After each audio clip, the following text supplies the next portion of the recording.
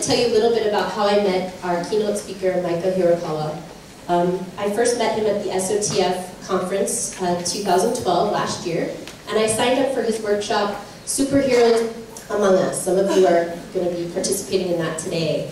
And I didn't know what to expect, but like many of you, I went with hope that I would learn something to help our students at Montessori Haleokeke who face every day with ADHD, dyslexia, and other non-specific learning abilities. And it was a packed room, people standing room only, and I was, even though as a Montessorian I already held a deep-seated belief that we follow each child, Micah's presentation and his personal story of growing up and also his personal journey as an educator really inspired me to go back into my own community and share my excitement over what he's talking about. And I hope that you will glean the same from that today in our keynote and also if you attend his workshop. He's currently the director of music at Le Jardin Academy on Oahu.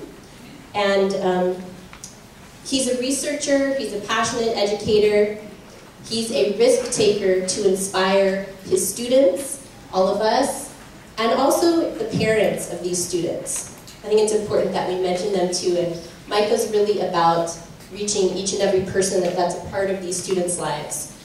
So as we join together today to talk about inclusivity, I ask you to give a warm welcome, aloha, to Micah Hirokawa.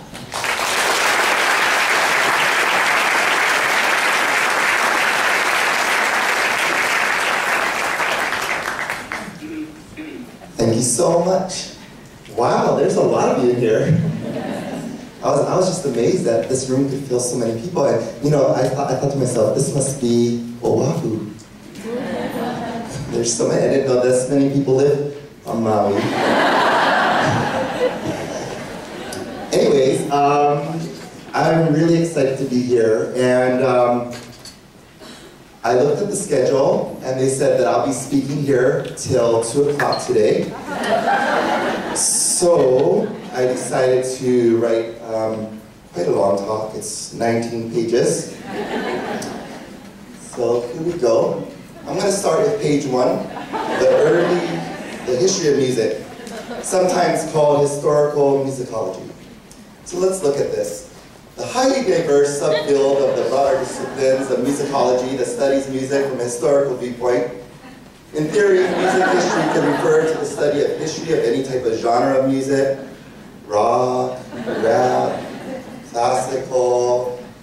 Let's see what else is out there. There's folk. There's all different types of music out there. I mean, there's over 200 different genres out there. So really, truly, we could go on and on and on, but let's get into the instrumentation.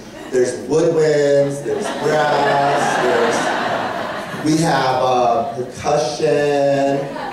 So, I've worked really hard on these slides. So, there's all different types of music out there that we can study.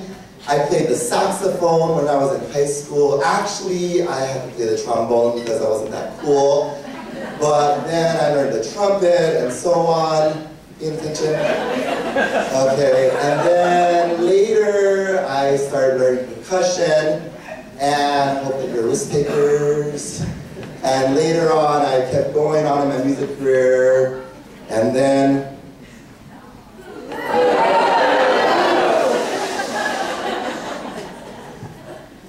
page 1. All right, give yourself a round of applause. You were able to say the word peace. Okay, so that's the first, right? MISO conference, everybody yelling the word poop. Okay, and I love watching the build up to that. Because when it said, on the count of 3, I want you to say pooch, or whatever, all of a sudden, all of you became between the ages of 5 years old and 10 years old. I saw some people going,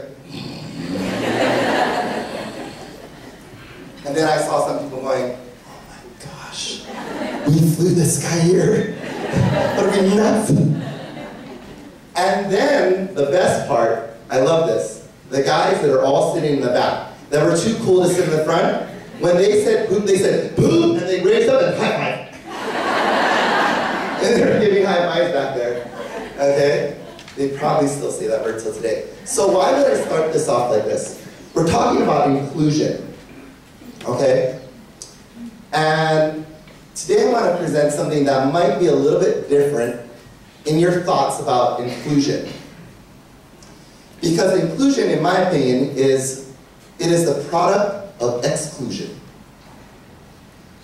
And I would argue that it's not that quiet student that's sitting in the back of the room, or that naughty student that's saying the word poop, that's being excluded, or who needs inclusion in the classroom. I would actually say that it's all of us here as teachers. That inclusion starts with all of us as educators. And it starts with a word like poop. Let me explain. I work with grades K through 5. And earlier in my career, I worked in the preschool sector. And then I have great opportunities to collaborate with high school and middle school. And as a teacher, I don't care what grade you're in, you will come to this point in the school year, and it might not be happening now, or it might be, where you're saying, settle down, be quiet, be quiet, be quiet. Shh, quiet, quiet, look at me, look at me, look at me, look at me, look at me, look at me. Shh, shh. 10, 9, 8, 7, 6, 5, 4, 3, 2, 1, 0. Negative numbers. Decimal.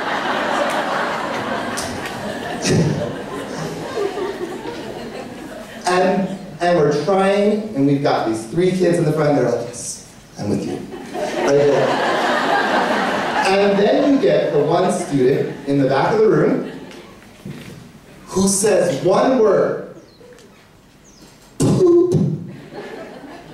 And all the kids laugh. They all look at him. He has their undivided attention, 100%. One word. One word, and they're all looking at him. Who is excluded in this? It is not him. He knows group control. He was able to do it in one word. You went down to decimals, fractions, okay? He did it in one word. Can we learn from that? We definitely can. How many of us would love to have that type of focus in our classroom? When we can say one word, and they are there, focused in what we're saying, in what we are doing, with one word. Desperate? Me. Now, I'm not asking everybody to go into your classrooms and say the word poop. That's not it at all. But the reason why I'm able to talk about this and be able to somewhat consider myself the expert, not the expert in poop, but the expert, is because growing up, I was the kid who was able to say that word and get everybody's attention all the time. And believe it or not, it happens in high school too. We have those assemblies, right? And the principal or someone's up there, and all of a sudden you hear that big, huge, tough center in the football team yell out, "Yeah, go Bulldogs!" 3 words. Everybody looks at it and they clap. Right? So I was this kid. And what I want to do today is kind of share with you a little dip into my past, my self-story. And I believe that if we can understand how their brains function, how they work, and the greatness that's attached to them. Poop by itself, there's no greatness there. But there is something behind it that speaks to every single one of them, and apparently to the guys in the back, giving the high fives up there. So this is our goal. Well, that's awfully dark. I'm actually Japanese and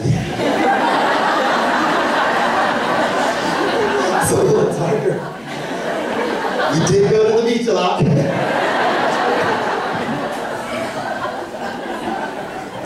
Well, that's me right there.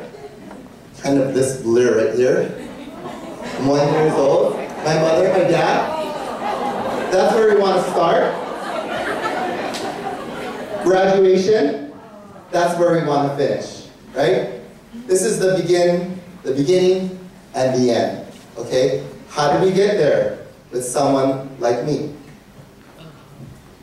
In the beginning, you look at this little boy right here and you say to yourself, this child has the potential for greatness.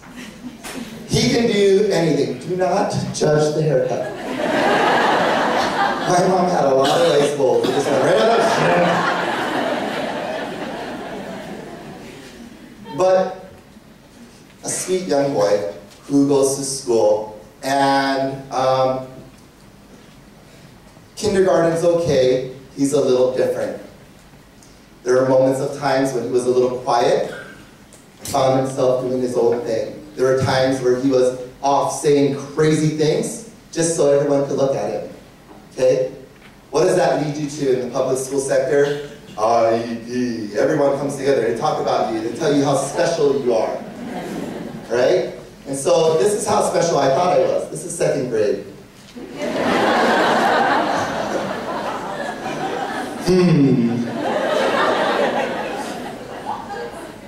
Highlight of my life. Travel across the nation to show people this picture of myself. So, in this meeting, I have this wonderful form, and I keep it with me. It was the IEP evaluation that they gave to my mom. She gave it to me later after we had gone through this journey. And basically on it, it says, your son will probably not graduate from high school. And the second thing it said is you should encourage him to take up a trade. Go to a trade school. And my mother said, okay, fine, whatever. Okay, and so moving on. So I went through school. And while I was going to school, I don't think I saw faces like you before.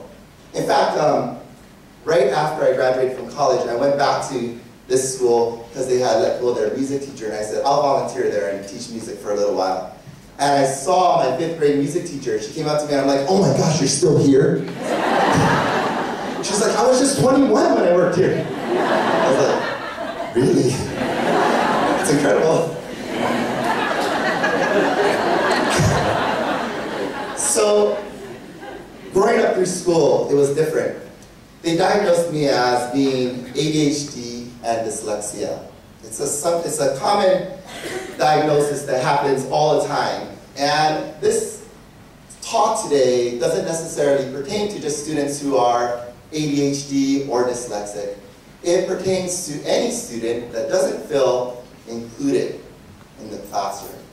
And it's my goal to help you feel that, help them to be included in that. So, elementary school was tough for an ADHD kid like myself. Why? Well, I remember in the 4th grade, I had this teacher. Her name was Miss Takata. And she was as mean as it sounded. She smoked outside. And it was our job to get her coffee. In her words, was fetch her coffee. So we'd fetch her coffee. She'd go for a smoke break outside. She'd come back in. And I never, ever, ever saw recess one day. Kindergarten. So here's this kid. Okay? I never saw one day of recess. And what she would do, and I thought this was really cruel, but she would have us sit outside on the sidewalk right by the recess, and we'd write sentences about things that we could improve on. And I thought, I'm going to beat this lady. I'm special. Okay, I'm going to beat her. So one day I took my pencil, and I held it up, and I went, and I broke the tip. And I thought, there are no pencil sharpeners out here. Miss Takata, I cannot do my sentences right now. I can't do them at all. She said, oh, no problem. That's how I remember her voice, but she was probably 21. And then she began to sharpen my pencil with a pocket knife.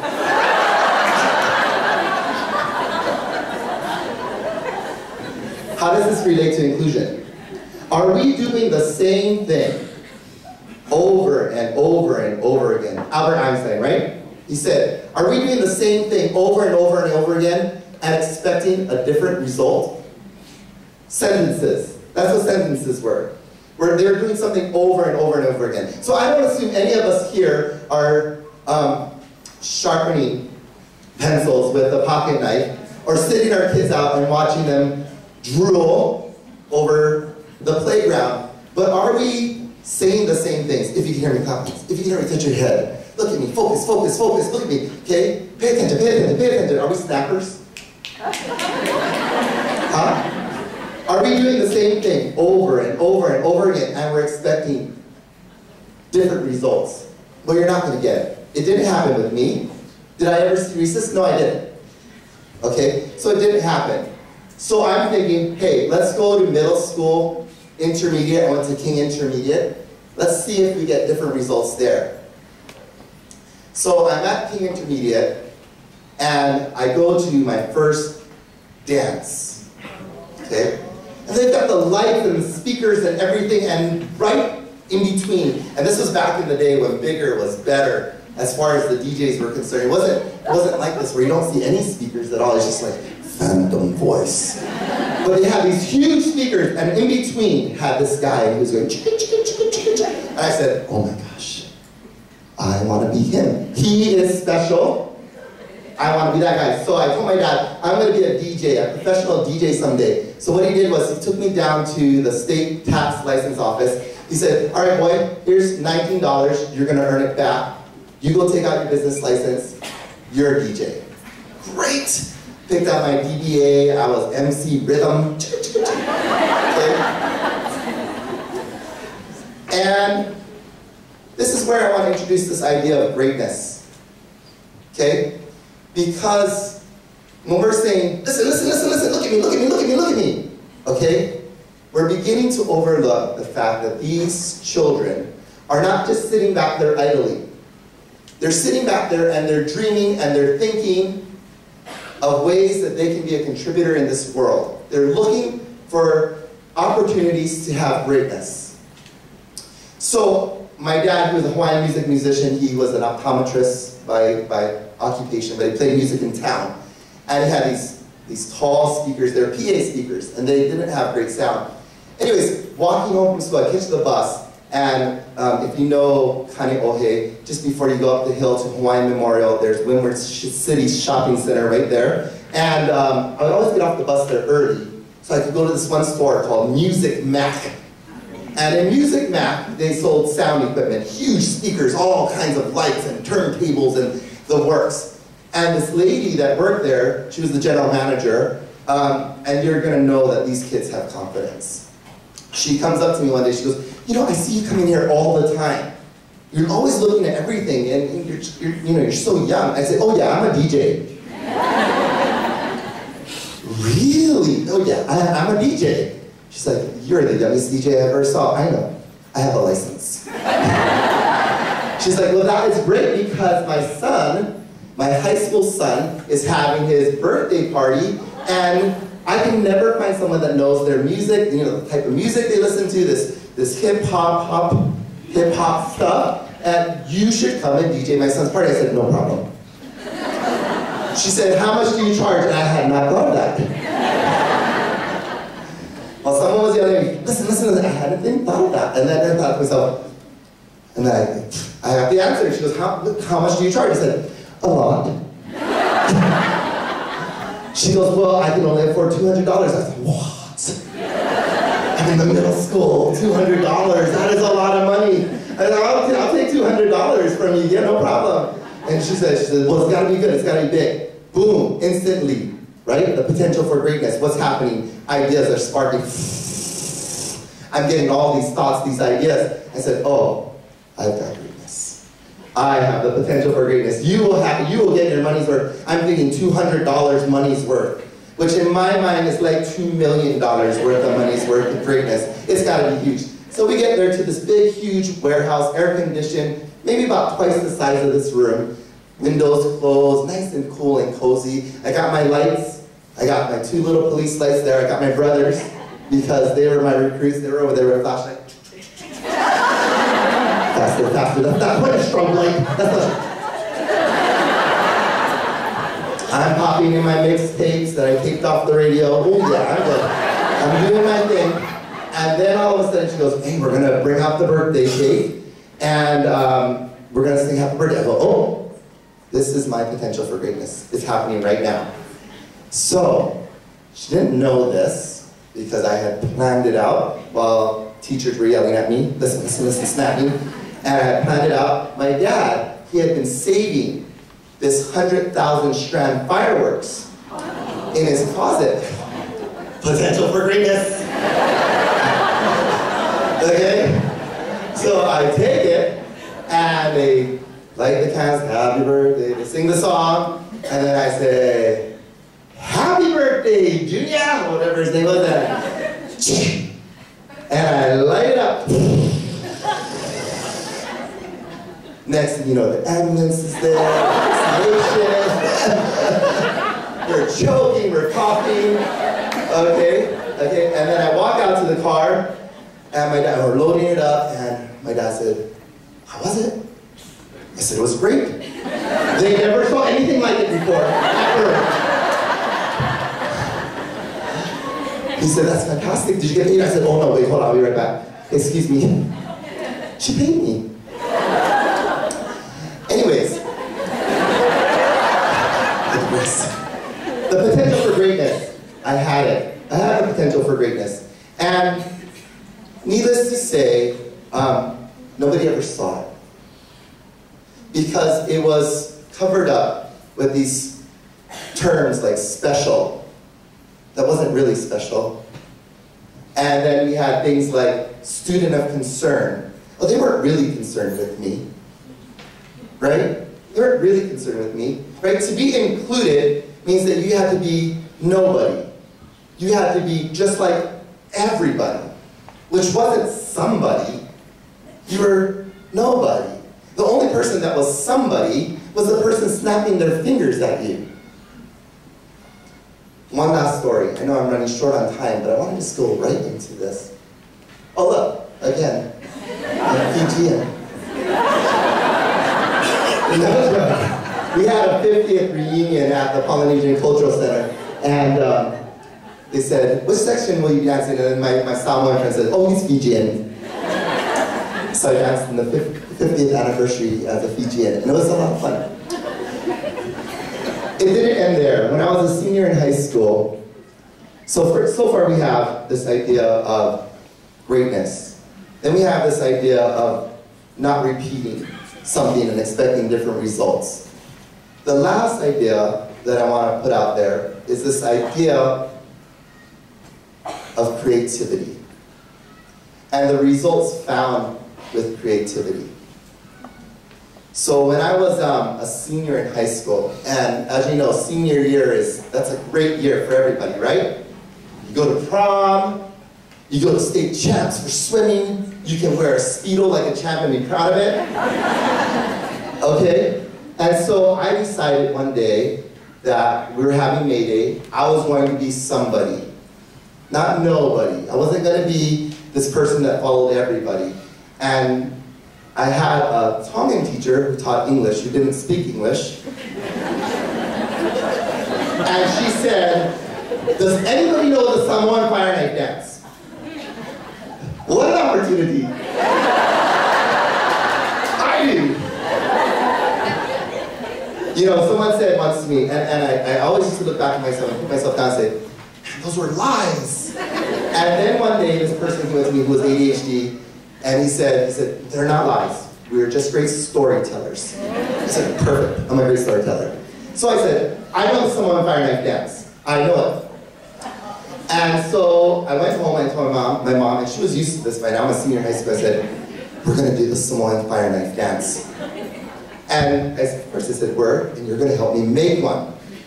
So we built one. We built our own Samoan fire knife dance. She said, do you know how to do this? I said, of course I do. She goes, of course he does. He knows how to do anything. So I made one, and I ran out there in the middle of the gym. This is actually the gym, if you can see it.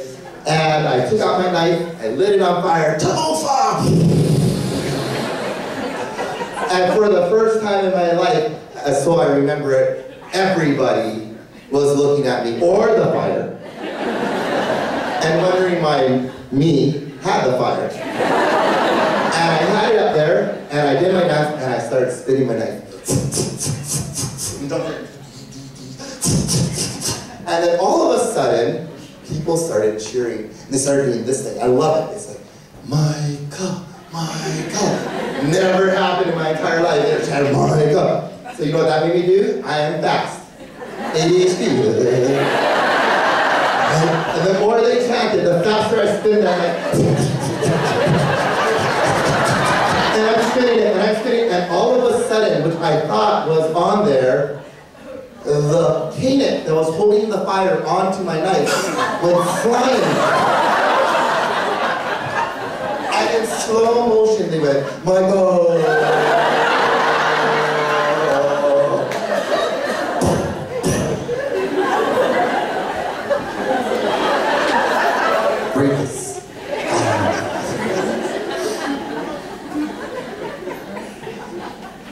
But that creativity that I had in that moment to build a Samoan fire knife was the thing that drove me right through school. And I did graduate from high school, and I did go to college. But what helped me was that I was a unique student that was able to find my way on my own.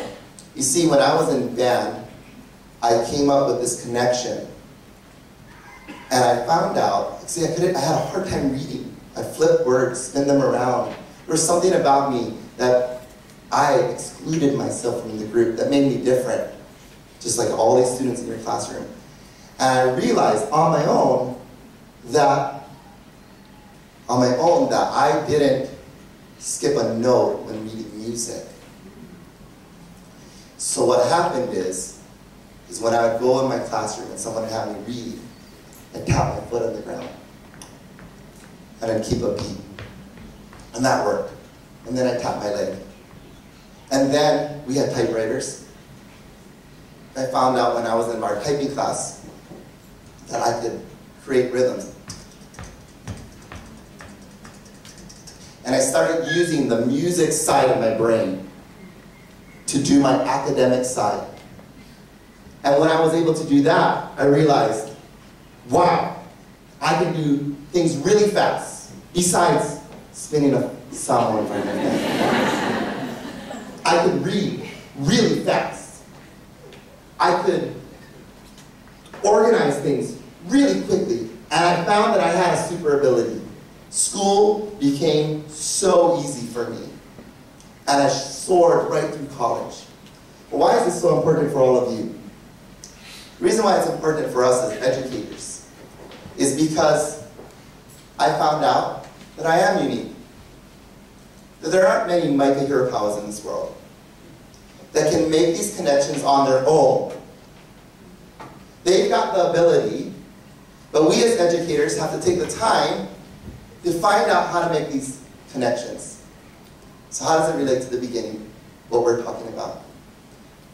Do you know what children listen to music-wise?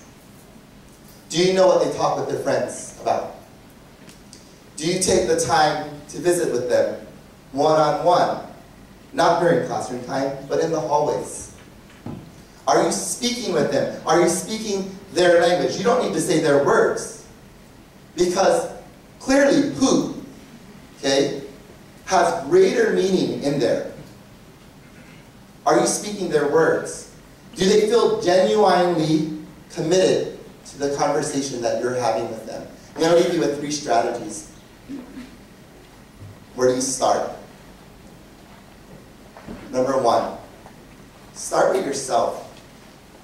I think that inclusion starts with all of us here, and I believe that it starts outside of the classroom. I am not one for the teacher's lounge at all. I think it's a petri dish that breeds exclusion. 57 years ago, teachers ate with their students in the lunchroom. Okay? Are you excluding peers and colleagues? How can you begin to teach this if we're not doing it within our faculties, our administration, within our staff? Okay? So start with yourself. Okay? Teacher's lounge isn't the only place to eat your lunch. Second thing, when you see a student of concern, lose the label. They're not a student of concern. They're a person. They're not special ed. They really are special. But that has no meaning today. Okay? Recreate that word. Okay? They're not anything. They're people. They have a name. Okay? They're not part of an IEP report. All right? And then look for opportunities to expose their greatness. Okay? Don't let them say, I know the fire knife dance. Find that child and say, do you want to learn the fire knife dance? I have someone that can teach you. Expose their greatness. Okay? Make those connections. And then the last one. It's a little harsh. Don't say that word. Shut up and listen. Stop saying, settle down. Be quiet and listen to me. Okay? Because you want to know what the translation of the word poop is?